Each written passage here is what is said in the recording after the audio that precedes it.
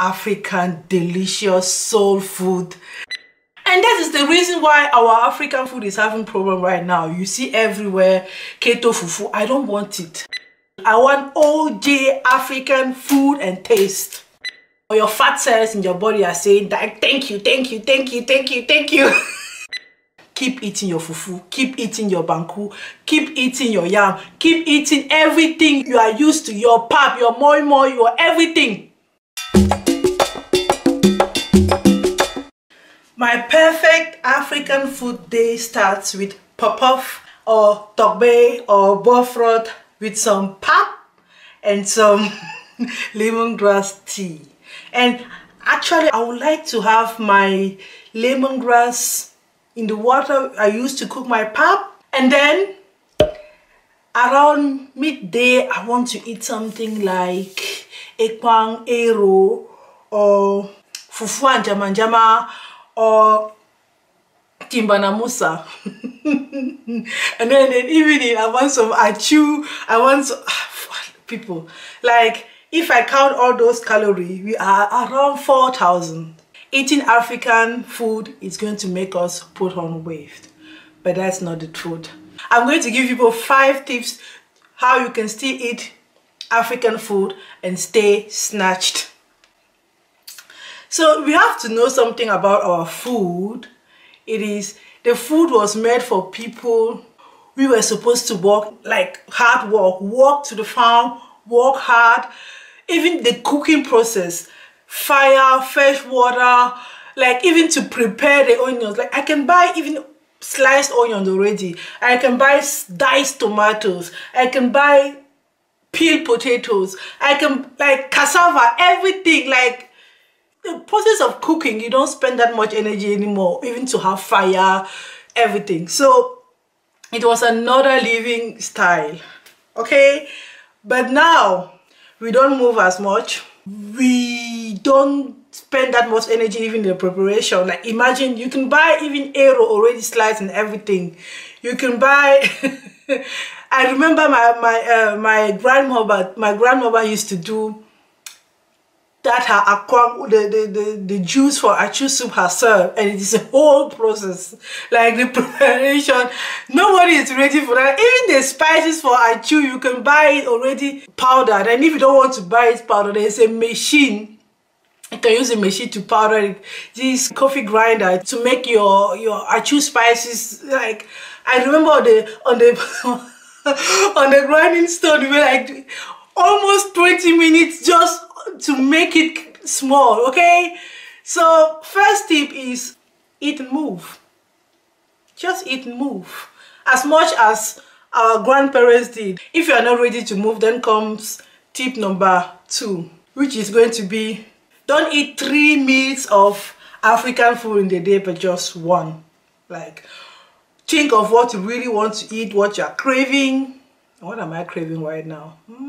I'm craving kwakoko and granite with okra, and I'm keeping it for dinner. That's what I'm going to eat for dinner. So only 1 meal, okay? And actually our grandparents did not eat breakfast, lunch, dinner, supper, whatever. No. I can my grandma ate 2 meals per day, and sometimes even only 1. So she was already intermittent fasting. So it was only fair that her food was calorie dense, better, like because she was eating highest twice a day, okay? But we eat, you know, it is said we should eat breakfast, lunch, dinner, supper, and snack and whatever, which is too much. And if you want to keep that food for those long days, you are going to explode. So if you are not ready to eat only 2 meals per day, then I'm going to give you tip 3. Then don't eat it every day. Like eat it highest 4-5 times per week, or at most, like I would say 3 days per week. African food is going to be fine, okay? If you still can't eat African food for only 5 days or 3 to 5 days per week, then I'm going to give you tip 4, which is going to be cook it as our grandparents used to cook it. Okay, so back in the days, actually things like meat and fat, they were not that common. Like, if you know the process of pounding palm oil, you know, having just to boil it like this is another thing. It was a luxury item. It's not for nothing that in dowries list, original and normal and human dowry list, there's palm oil. Okay, it's because it was something you just have to put a little, and the quality was so high, you need just a little bit, and anyways, your dish was excellent. Okay, so but now palm oil is almost everywhere due to industrialization, and sometimes the quality is not good. It's more, you have to put more of it to have the result you want. Okay, and oil has that too much calorie. Like 100 milliliters oil is 900 calories. Like, imagine if you see a normal pot of hero, the water in hero is it's oil, or a normal African stew. Oh, like stew. Imagine jollof rice. Say, I'm going to fry. Jollof is fried, like it cooked normally and fried. And some people, even in the process of cooking rice, simple normal rice, they have to fry onions, and like fat is everywhere. So cook it as our parents used to cook it, like rice. I don't know, rice, it was just water and salt. But now our food is like status symbol. We want to show we've made it. A lot of oil, a lot of meat, and nuts. Like egusi soup is no more that, like, you have to have those chunks of egusi to make sure that yes, I can afford egusi, I have money. So, but our parents, they did not eat those food each and every day. Like, it was like, I remember this sentence used to say, it is not married food. Like they quote that complicated and too much oil and too much everything else. Like, sometimes you're even looking for the soup. Everywhere is meat and oil, or chunks of egusi, or people. Cook it, keep it simple. If you don't want to move, then don't eat every day. If you want to eat every day, then reduce the quantity, or the density, the caloric density of the food. Okay, I'm going to give you the last point which I had, and it is actually to cook modified version. Like, if you still want to have all those juicy and juiciness, we should get away from our modern way of cooking those African delicious soul food dishes. Like, you know, I always say good food is soul food. Like, why? I want to eat it every day. I want it to be tasty, and I don't want to get fat. And that is the reason why our African food is having problem right now. You see everywhere keto fufu. I don't want it. I don't look. It is disgusting. Let us be. It looks like, it draws like, but no. I want OJ food. I want OJ African food and taste. Okay, so we are going to be doing African food, but modified. Not even modified, I will say original version. Like, the fat in egusi soup came from egusi. Egusi alone has 25% of fat, which is more than enough. And the problem with our meat, showing that we can afford meat and expensive meat and goat meat and everything, is most of the time the chunks on the part, we don't remove the fat out of the meat.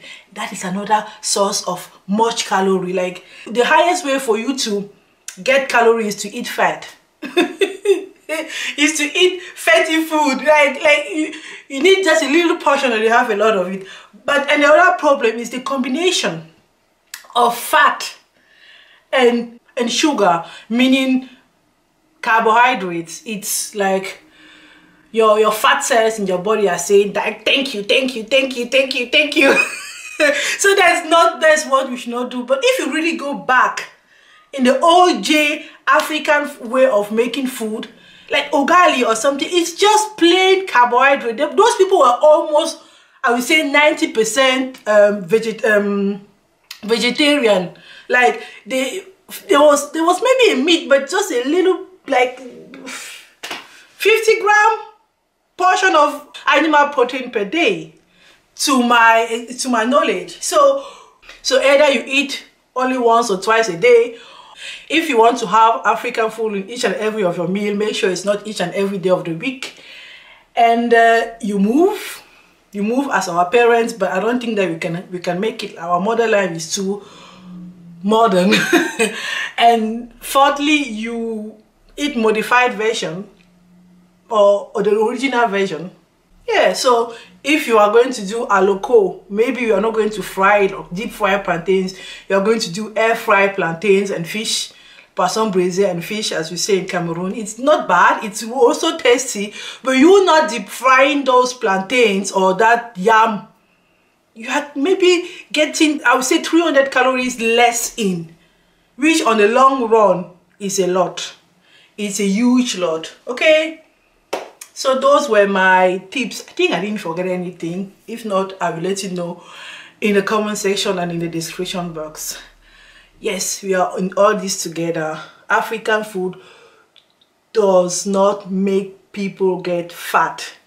It is the modern version of African food that makes us fat. Keep eating your fufu, keep eating your banku, keep eating your yam, keep eating everything you are used to, your pap, your moi moi, your everything.